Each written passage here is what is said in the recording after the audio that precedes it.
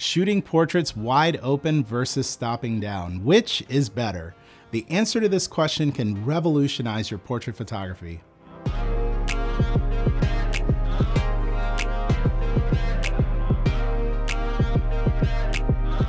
What's up everyone? Welcome to Breakdown. My name is Miguel Quiles. If it's your first time here, I create videos where I help people improve their photography through tutorials, through gear reviews, and more. If you're into free education, make sure that you hit the subscribe button and the notification bell so that you'll be kept up to date and notified when one of my new videos post up. Today, we're going to revisit the topic of shooting portraits with a wide open aperture versus stopping down. This all came because recently I posted up an image on social media and I was asked why I had taken the image at f13. The funny thing, I guess, about this question is that I get it all the time. Anytime I take an image with a lens that opens up to f1.4, but I instead shoot at f8 and beyond, people almost always ask why I chose to do that. When I first started shooting portraits, I'm gonna be really honest with you all, I was pretty confused by this too. I mean, why would you buy a lens like an 85 1.4 that costs me around 1,800 US dollars and then turn around and take photos at some smaller aperture that can easily be achieved with a more affordable lens? Have you heard this sentiment before? All right, there's a lot to unpack for you to understand the hows and the whys of all of this, and it really all boils down to understanding the relationship between aperture and depth of field. First, let's take a look at aperture. You probably already know that the aperture is the size of the opening in the diaphragm of the lens. Looking at the aperture ring on this lens, for example, you'll notice it has an aperture range of f1.4 at the widest, all the way to f16 at its smallest. At f1.4, the lens will let in the most amount of light onto your camera's sensor. As we narrow down our aperture, you'll notice that the iris gets smaller and smaller until we get to f16, which lets in the least amount of light. Now, we're probably all familiar with what a typical portrait looks like when photographed wide open. If you're photographing somebody, you'll get them in focus and the background will blur away based on the aperture that you've chosen. Aperture is pretty simple and it's pretty easy to understand, but the key to all of this as it pertains to your portrait photography is this marriage, this holy alliance between aperture and depth of field. So Miguel, what is depth of field? According to Merriam-Webster's dictionary, which, hold on, I'm gonna put my glasses on for this one because I wanna make sure that I look and I sound super brainy. Now, if you don't have a cup of coffee, now might be a good time because we're about to get like super in depth. I wanna make sure you guys stay awake, but let's do this. Depth of field is the range of distances of the object in front of an image-forming device, such as a camera lens, measured along the axis of the device throughout which the image has acceptable sharpness. A more simple definition, we're gonna take this thing off, for depth of field is that it's the distance between the nearest and the farthest objects that are in acceptable focus. Looking back at our lens and keeping things simple, if we shoot wide open, we'll have little depth of field, meaning less of the image will be perceived to be in focus. If we shoot at a narrow aperture, more of the image will be perceived to be in focus. Depth of field is impacted by three things: the aperture that you choose, the focal length of whatever lens it is that you're using, and the subject focusing distance. Let's take a look first at how your choice of aperture impacts your depth of field with a little demonstration. I'm here with Juliana. Make sure you check out her work, by the way, on Instagram. I'm gonna link her information in the description for this video. We're going to take 3 photos of her at various apertures to see exactly what happens. I'll be using an 85mm lens on a full frame A7R3. Juliana, my portrait subject, will be about 4 feet away, and I'll be taking the first set of images wide open at f1.4. So with those values fixed, you're looking at a depth of field of 0.64 inches, with your near focus being 47.68 inches and far focus 48.32 inches. If we take that same lens and we narrow it down to f5.6, with our subject distance staying at 4 feet away, your depth of field goes up to 2.56 inches, your near focus is going to be 46.75 inches, and far focus at 49.31 inches. That's an increased depth of field of 1.92 inches over shooting wide open at f1.4, which means that more of the image should appear to be in focus. Now let's get a little crazier here. What do you think is going to happen if we take our aperture up to f11 from 4 feet away? Now our depth of field goes up to 5.13 inches, with the near focus being 45.57 inches and far focus at 50.7 inches. That's 4.49 inches more depth of field than shooting at f1.4. While it might not seem like much of a difference, you'll see exactly how all of this translates when we take a look at the resulting images. The exciting thing about depth of field is that it's somewhat easy to predict how exactly it's going to work. The numbers I just shared with you weren't something that I just randomly came up with. I got them using a depth of field calculator. You can input these values, the 3 values we talked about earlier, to give you your exact depth of field. Now there's a variety of different depth of field calculator apps that are available for Android and iOS, and I'd recommend downloading whichever one it is that you like, just so that you can refer back to this at any time. Now, if you hate math and technical mumbo jumbo and you fell asleep out there, wake up, because this is the important part. Chewy, wake up, this is the important part. We're here. My bad. All right, let's carry on. So as it pertains to a portrait, depth of field is going to dictate how much of the image looks sharp and in focus.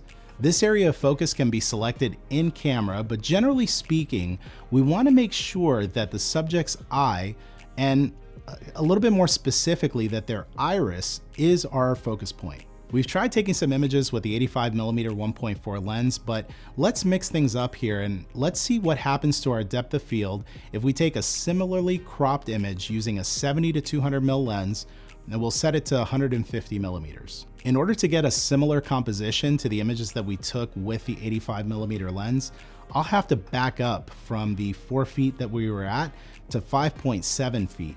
This is an f2.8 lens, so that will be our new wide open aperture, and we'll keep our stop down aperture at f11.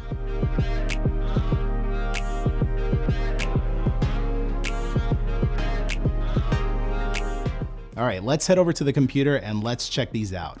So let's take a look at the photos in Capture One, and let's zoom in and let's really kind of hone in on the details and see exactly what the differences are with these different settings. So first we're gonna take a look at the shot that was done with the 85mm lens at f1.4, and we're gonna zoom into this photo. So you'll notice that our point of focus was the eye in this shot. We used eye autofocus and it did lock in, and even at f1.4, we were able to get both eyes in focus because they were on the same focal plane, which means that both eyes were parallel to one another. I'm gonna show you guys some other images here momentarily where they're on a different focal plane, meaning that one eye was closer to the camera lens than the other. You'll see what happens at f1.4. It's, it's bound to happen.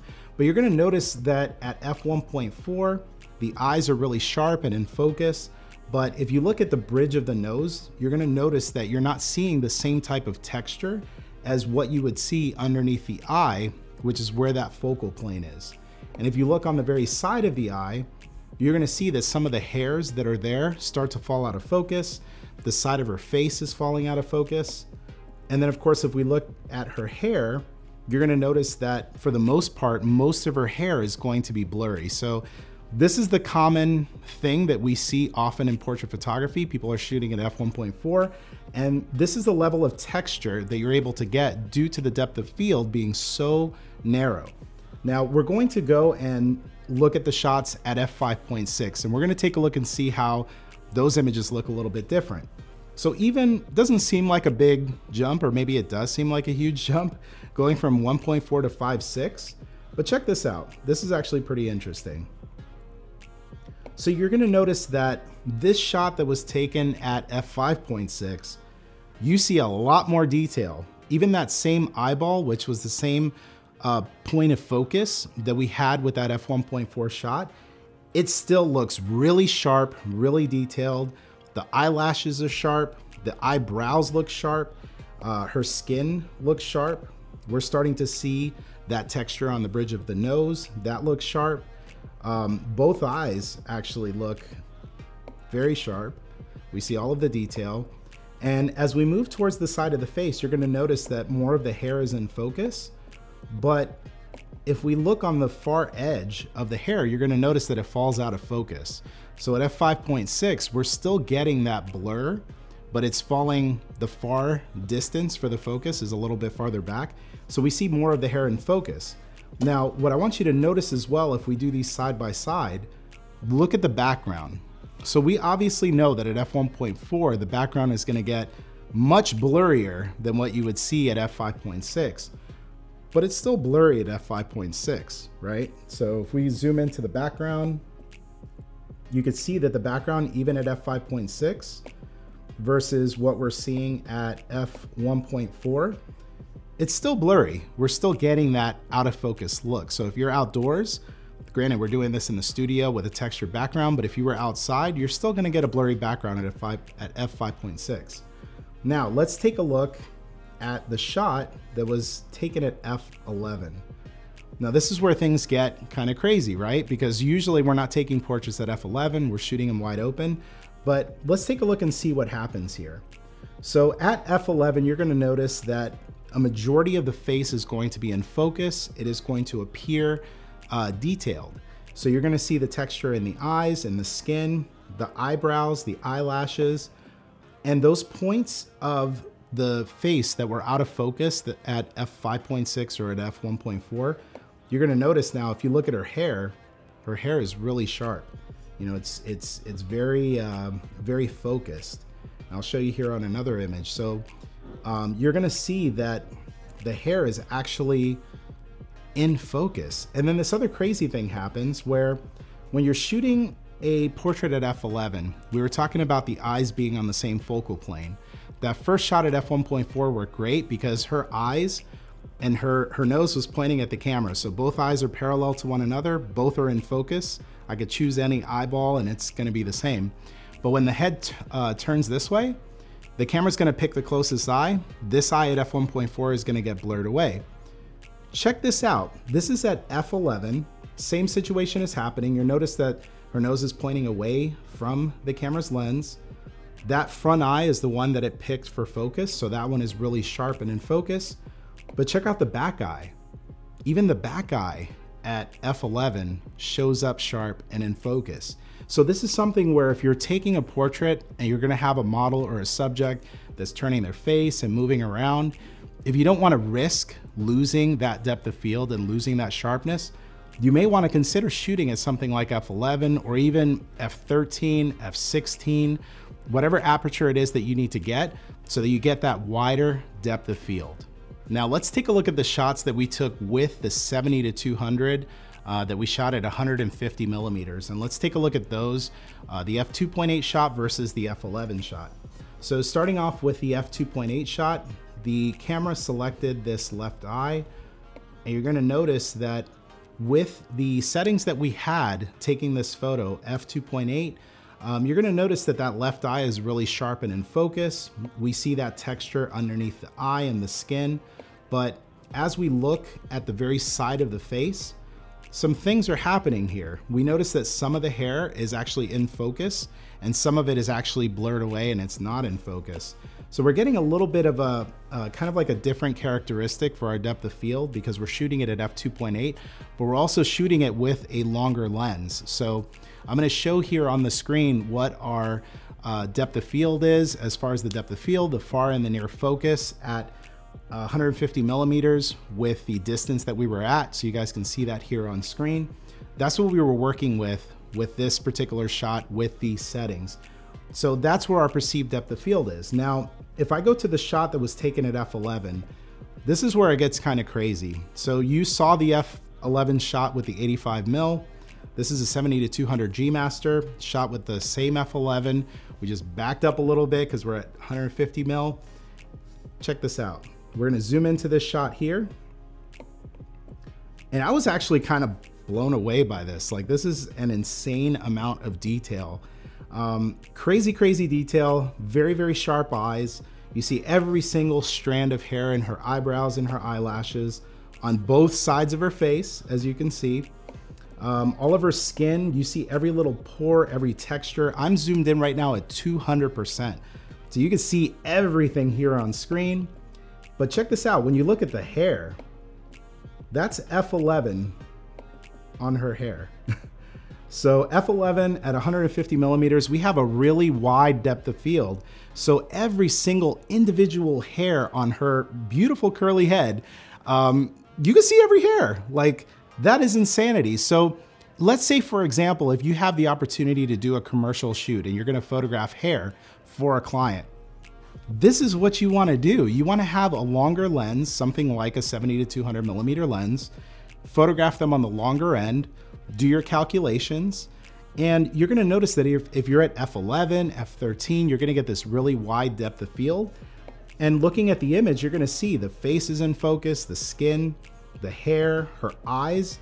Honestly, like, her eyes, if I zoom into this, tell me if I'm wrong in the comment section. It looks like another universe. It looks like a black hole in the center of this like crazy, amazing universe. And you're looking at the raw file.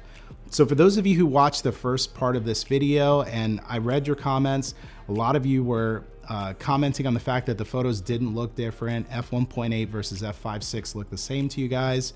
A lot of you were complaining or commenting about the retouching, about how, you know, you captured all this texture and then all the texture was taken away with the retouch. The reality is, if you see the images on a screen, on my screen, and not through the compression that you're getting through YouTube video or through social media, there is texture in both shots, but there's a lot more texture in the 5.6 than there was at the F1.8. Today, you guys are looking at raw photographs. So keep in mind, I haven't done this hasn't seen Photoshop yet. I haven't done the skin retouching and all of that good stuff. You're seeing the raw file, the raw texture that's in this file. And so the key is that you're not gonna be able to get this type of texture and depth of field unless you shoot it in camera. There's no Photoshop techniques or anything of the sort to be able to get you this kind of texture if you're not shooting it at the right setting. So I have another video on my YouTube channel called Photographing Skin. If you haven't had the opportunity to watch that, I'm gonna link it up in the cards above. Make sure you watch that video because I'm gonna go more in depth on that video. But anyway, so you guys kind of see here, and I'm gonna show you the difference. We're gonna take this shot here, and I'm gonna take that F11 shot with the 85, just so that you're able to see these side by side. Okay. Here we go. So the photograph above, just to take a look and see. Okay. So the photograph above is the 85 millimeter shot, and then the photograph below is the 70 to 200 millimeter shot at 150 millimeters. And again, I'm gonna zoom in here to the eyes on the 85. Zoom into the eyes here on the 70 to 200. And maybe this doesn't translate as well because you're watching it on the video and it's compressed, but using my eyes and looking at this monitor, I could tell you that the sharpness on the F11 image that was taken with the 70 to 200, if you look at the eyes themselves, they look way sharper. You see a lot more details, a lot more fine details. We're at 100. Let's see, let's just go all the way with this, 400%. I'm gonna pick this eye here. We'll go to 400% here. Yeah, this is pretty wickedly insane. So here's what we're looking at. Both shots at F11, but one is at 85 mil, one is at 150 mil. And there's quite a bit of difference. Even just looking at this here, you know, the eyes are quite a bit sharper. The skin texture around the eyeball and on the bridge of the nose, you see a lot more detail. It looks more like skin. So it's pretty crazy. This is a test actually that I've never done before to compare, you know, F11 on two different lenses, two different focal lengths. So try different lenses, try those higher apertures, and again, you might be surprised at what you get.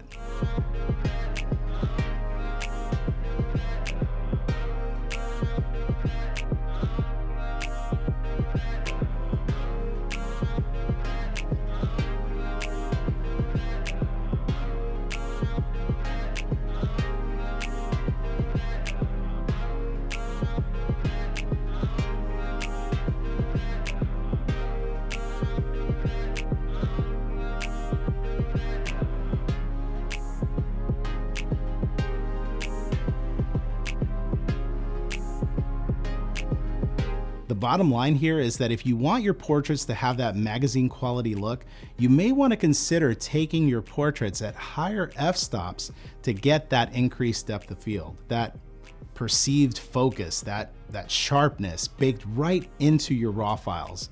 There's really no way for you to get f11 worth of texture if you're taking your portraits at f1.4 without making it look super ultra retouched, or I don't know, unless you're taking a photo of the person farther away. Just do me a favor. If you're the kind of photographer that only shoots portraits wide open, try taking some images at, I don't know, f5.6, at f8, at f11, and maybe you'll fall in love with your portrait photography in a new and exciting way. So, which do you think works better for portraiture? Let me know in the comment section what you specifically think. Thanks again for watching. Don't forget to subscribe while you're here, and I will see you all in the next video. Bye, everyone.